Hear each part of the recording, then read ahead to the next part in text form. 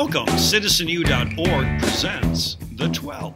We're the two teachers. And we will be deliberating to help you cram for your exam, the AP government exam, in 12 sessions. Today's finding, essential court cases. Oh, gotta know court cases, K-N-O-W. Andy, on this AP government exam, they've told us we need to know court cases. The good news, though, is we need to know 15 cases. Oh, watch yourself. 15 cases. Let's go, one at a time. So, yes, we now know it's very transparent what 15 cases there are. But within those 15 cases, there's some crucial content you should know. We should know how those cases relate to some of the founding documents you're going to be asked to understand. And we can even preview some other relevant cases. These are cases you don't necessarily have to know, but we know that in the free response question about the essential court cases, they're going to link our essential cases to a case that isn't necessarily that will not be on this list. So, Andy, you should know the context of these cases. Hey, let's start. Marbury v. Madison. Judicial review. Judicial review. Andy, this is in that area of how strong should the national government be, in this case, in relationships to the other branches. This is checks and balances. We know that this was addressed in Federalist Papers 78, where they described the court as the least dangerous branch, but they also previewed the idea that the court should have the power to determine if a law was constitutional or not, which is interesting because the concept of judicial review is not addressed in the U.S. Constitution, but it is in the case Marbury versus Madison. And it had to do with the nomination of judges and other executive branch individuals. And Andy, in this case, they ruled the Judiciary Act unconstitutional. Right. And this also relates to the idea of checks and balances and separation of powers, something we see in Federalist 51. A great example of that is a Supreme Court case that's not on our essential list, but that's U.S. v. Nixon from the Watergate scandal, where the Supreme Court told the Nixon administration they had to hand over the White House tapes as part of the criminal proceedings into the Nixon White House. Marbury v. Madison, judicial review. Andy, let's go to McCulloch v. Maryland. This to me sounds like national supremacy. National supremacy, part of Article 6 in the U.S. Constitution, the Supremacy Clause. The idea that when there's a conflict between national law, what we call federal law, versus state law, the national law is almost always going to win. So this is a federalism case, Andy. At issue was the state of Maryland, Baltimore, who sought in their wisdom to tax the United States. The national bank could be a source of local revenue. And the Supreme Court said, not gonna do it. Right. And this also connects to some of those Supreme Court cases shortly after that expand the economic power of our national government and Congress. One of the most famous is Gibbons versus Ogden, the idea that the interstate commerce power of Congress can be a flexible entity. It doesn't have to be specifically spelled out in the Constitution, and it granted our Congress, our national government, more power to regulate the economy. McCulloch v. Maryland, national supremacy. Andy, U.S. v. Lopez. Well, that's the opposite, right? Because federalism. We know that over the course of 200 years, the national powers to regulate the economy with the Interstate Commerce Clause, had greatly expanded. We know that Congress, in fact, desegregated public facilities with its power to regulate commerce with the Civil Rights Act of 1964.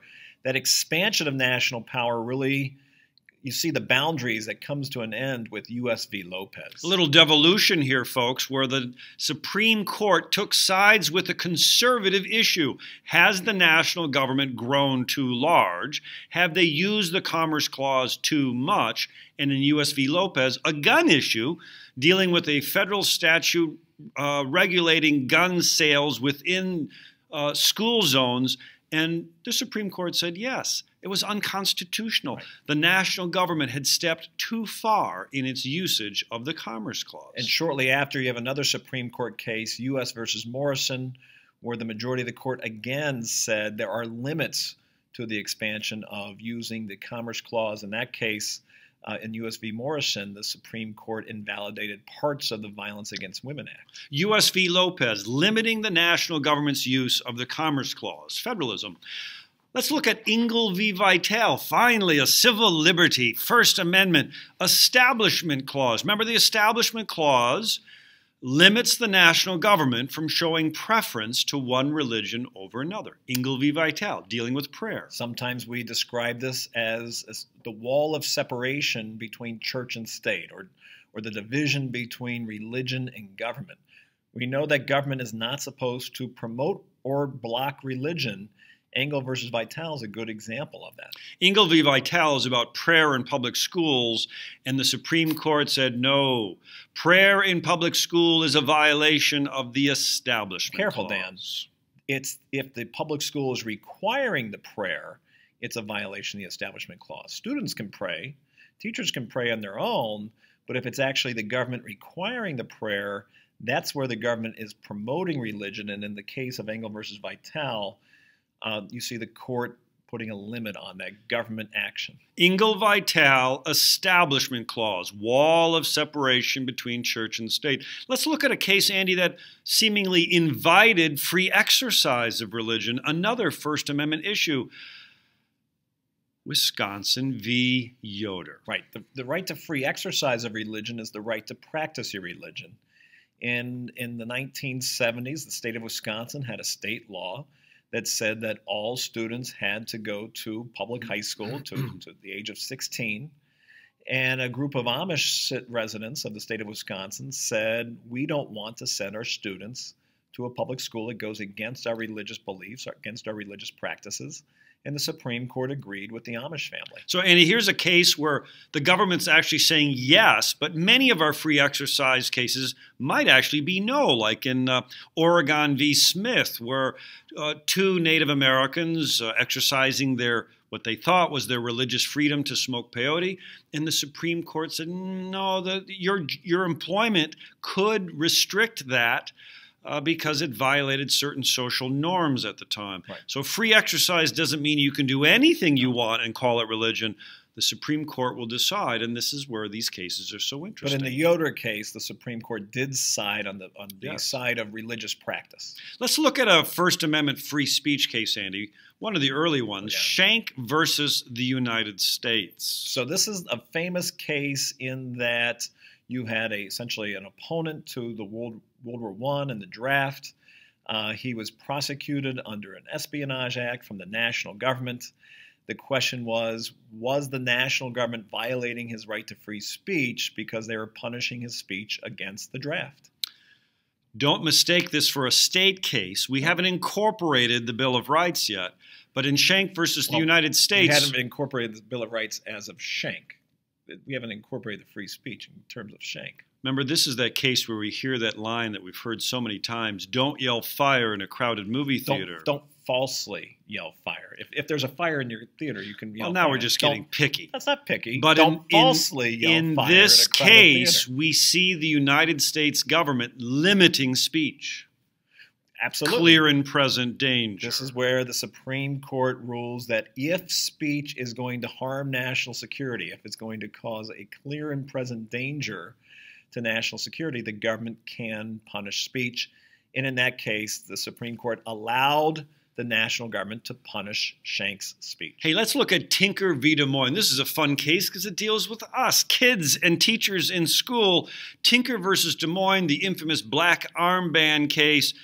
Speech in school, Andy, protected the same? Well, in Tinker versus Des Moines, the student's speech was protected. This was a critical case where the Supreme Court said students and teachers do have some constitutional rights in their public school, in this case, to use symbolic speech, black armbands, even though it was offensive to some at the time and caused possibly a disruption. It better not cause a disruption. Well, in this case, the Supreme Court said that the student's speech, the black armbands, was protected. It's a complicated case because public school students these days know that administrators have a lot more power to restrict student speech. From cases like Morse versus Frederick or Bethel versus Frazier, we know that public school administrators, if they label speech as disruptive to the educational mission of the school, that speech can be prohibited and sometimes punished. Tinker versus Des Moines, a symbolic speech. Students have not lost their liberties at the schoolhouse gate. How encouraging. And we can probably add that this is an example of the Supreme Court incorporating the First Amendment right to free speech because it applied the right to free speech to a local government. Hey, let's look at another free speech case, New York Times versus the United States. Can the U.S. government limit the press? Yeah, this is called a prior restraints case. The idea that can the government, before the publication of news or information, can the government restrain that publication, restrain that speech prior to the publication? In this case, the Supreme Court said no, even though the New York Times and Washington Post had top secret information national security that at had stake? been leaked to them, and that the Nixon administration said national security was at stake. Oh, the old Pentagon Papers. The Supreme Court said that in this specific case, the government did not have the right to restrain that speech. So New York Times versus the United States, free press, national security can be used by the government to limit press. In this case, the Pentagon Papers, the Supreme Court said run the presses. And we can add that a really similar case to this is Neer versus Minnesota, yes, where the state of Minnesota was deemed to be trying to use prior restraint. In that case, it was from the 1930s. But again, an example of where the right to free press from the First Amendment was incorporated and applied to state government. Andy, here's a case we hear a lot of buzz about, Citizens United versus FEC. So complicated. FEC. Let's simplify it. So this is another First Amendment free speech case involving political campaign donations. Wait, I thought campaign money was covered by the First Amendment. Well, now you're hinting back to a previous campaign finance case, Buckley versus Vallejo, which is really the grandfather of campaign free speech cases. The court in Buckley versus Vallejo said, yes, the federal government can limit our individual contributions that are made directly to candidates. Students might remember that as hard money. But Citizens United versus FEC is different. This is the idea that now a corporation or a labor union is giving an unlimited amount of money to an independent group. Soft money. It's not directly to a candidate, but it's to an issue idea or to an organization that's separate from a campaign. And the Supreme Court said that's protected free speech, that you can give, a corporation or labor union can give an unlimited amount of money to independent expenditure groups, and that was protected free speech. So Citizens United sounds like a campaign case, but it's really a First Amendment case, allowing individuals and corporations, which the court thinks is the same. Hey, let's look at another interesting case, McDonald v. Chicago. This is a 2010 case involving the Second Amendment right to bear arms. It's probably our most recent case where the Supreme Court incorporated one of the liberties from the Bill of Rights. You remember, applying a Bill of Rights clause to the states is called incorporation. And Andy, you're right, McDonald is the last time the court has done this. And it's the first time they applied the Second Amendment. Boy, just in 2010, so recent. So before McDonald, each state, each local municipality could essentially write their own gun laws, but now it's universally applied in McDonald, universally applying the Heller precedent, which defined what the Second Amendment is. And we should probably add that, remember that selective incorporation is done through the due process clause of the 14th Amendment. So McDonald v. Chicago, applying the Second Amendment to the states, allowing for each citizen the right to own a gun. Andy, let's look at another incorporation case, one of my favorites, Gideon v. Wainwright, incorporating the Sixth Amendment's right to counsel, to lawyers, to attorneys. Remember, we have a number of protected criminal civil liberties in the Bill of Rights. Those civil liberty protections really didn't extend to us at the state or local level until the 1960s. What? Well, again, the Bill of Rights originally only applied to the national government. It's with incorporation, the use of the due process clause of the 14th Amendment, that on a case-by-case basis, the Supreme Court extends those liberties. In Gideon versus Wainwright, that liberty was the Sixth Amendment right to an attorney. So when I see Gideon, I think my right to an attorney. Boy, we have not shunned controversy.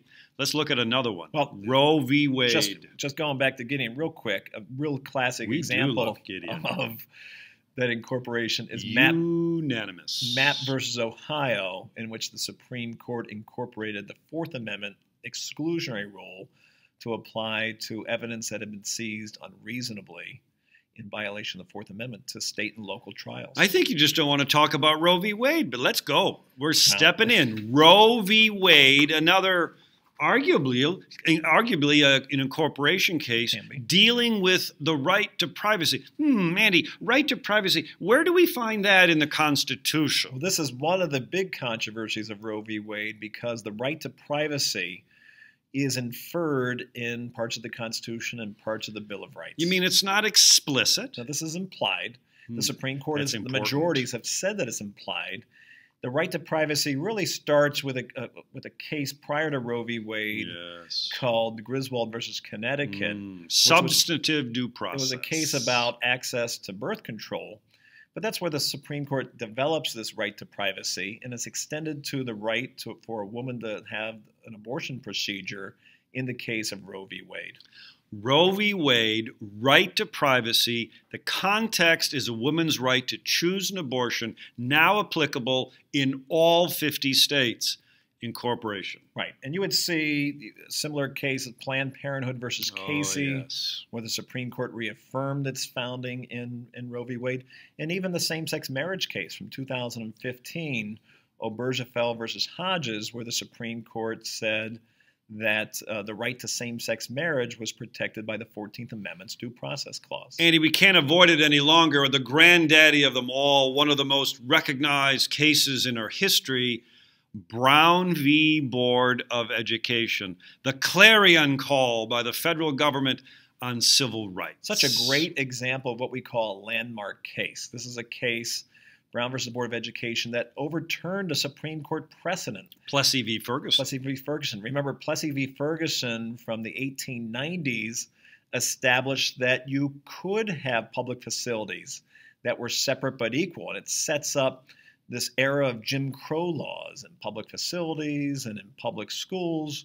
But the public school component of racial segregation was overturned with Brown v. Board of Education. And Brown v. Board of Education really using that 14th Amendment idea of equal protection just enlivens the civil rights movement and allows the Supreme Court to really be the opening salvo in that civil rights movement. The first successes for our civil rights movement in the 1950s were found in the judicial branch. Brown v. Board, separate is not equal. And we certainly know that that creates tremendous momentum behind the civil rights social movement, leading to Dr. King's protest in Birmingham against the Jim Crow segregation laws in Birmingham, Alabama. Letter from a Birmingham jail articulates the effort to use nonviolence to fight against the violent tactics of the segregationists. You know, interesting, Andy, Earl Warren, who shepherded the unanimous opinion in Brown, was asked late in his career, what was the most important case you ever participated in? And he said, Baker v. Carr. Baker v. Carr, one man, one vote, the most important? Sounds to me like the Supreme Court got involved in the political thicket. Well, this is the reality. It's about math and how math can lead to more equality and civil rights as long as that math is equal. Because before Baker v. Carr, it was very common in both northern states and southern states that state legislatures would draw legislative districts with unequal populations between urban areas and rural areas, which really worked to the disadvantage of racial and ethnic minority representation. With Baker v. Carr, and then later in a case called Wesbury versus Sanders, the Supreme Court says that type of malapportionment, using unequal populations in different legislative districts in the same state, was unconstitutional and violated the Equal Protection Clause. So ultimately, our democracy can only be healthy when our representation is equal. that everyone's vote is counted as the same. Baker v. Carr opened up that enterprise, that journey our Supreme Court has been on and is still on to get involved in the political debates of our two parties and state legislatures. Andy, one more case. Well, this one relates to Baker v. Carr. Shaw v. Reno. It is. Racial gerrymandering. So this is the idea that after the Voting Rights Act of 1965, some states went to the means of drawing congressional districts, legislative districts, that had a majority of racial minority voters. And this specific district in North Carolina was a question, did it violate the 14th Amendment? Well, not unlike affirmative action debates, Andy, Shaw v. Reno suggests that although race cannot be the only factor, it can be used in drawing congressional district lines so as not to dilute the power and authority of racial communities. And it's really the decisions in Baker v. Carr and Wesbury versus Sanders in Shaw versus Reno that are some of the big reasons why congressional districts are drawn the way they are now, and one of the reasons why the House of Representatives is a more racially and ethnic diverse chamber than the U.S. Senate. Andy, I'm so thrilled to announce that on the AP government test, no court cases. What? K-N-O-W, no court cases. We're the two teachers, no fancy words. No fancy suits. Plain talk about issues you need to know. Just in time.